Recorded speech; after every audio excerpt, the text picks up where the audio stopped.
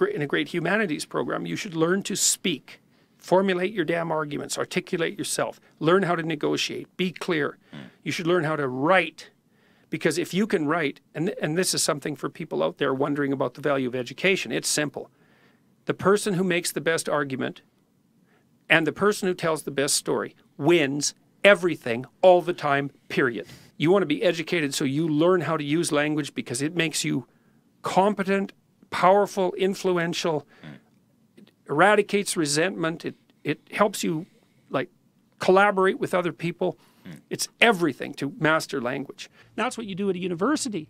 You arm people with arguments, you hone their intellect, you help them learn to write so they can marshal their arguments, you help them learn how to engage in intellectual combat, because that's better than engaging in real combat.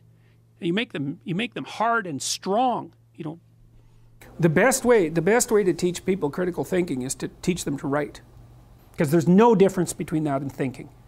You need to learn to think, because thinking makes you act effectively in the world. Thinking makes you win the battles you undertake, and those could be battles for good things. If you can think and speak and write, you are absolutely deadly. Nothing can get in your way. So that's why you learn to write. It's like, it's the most powerful weapon you can possibly provide someone with. And I mean, I know lots of people who've been staggeringly successful and watched them throughout my life. I mean, those people, you don't want to have an argument with them. They'll just slash you into pieces. And not in a malevolent way. It's like, if you're going to make your point and they're going to make their point, you better have your points organized, because otherwise you are going to look like and be an absolute idiot. You are not going to get anywhere. And if you can formulate your arguments coherently and make a presentation, if you can speak to people, if you can lay out a proposal, God, people give you money, they give you opportunities, you have influence. That's what you're at university for. Teach people to be articulate, because that's the most dangerous thing you can possibly be.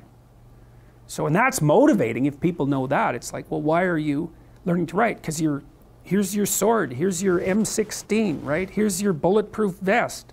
Like, you learn how to use them.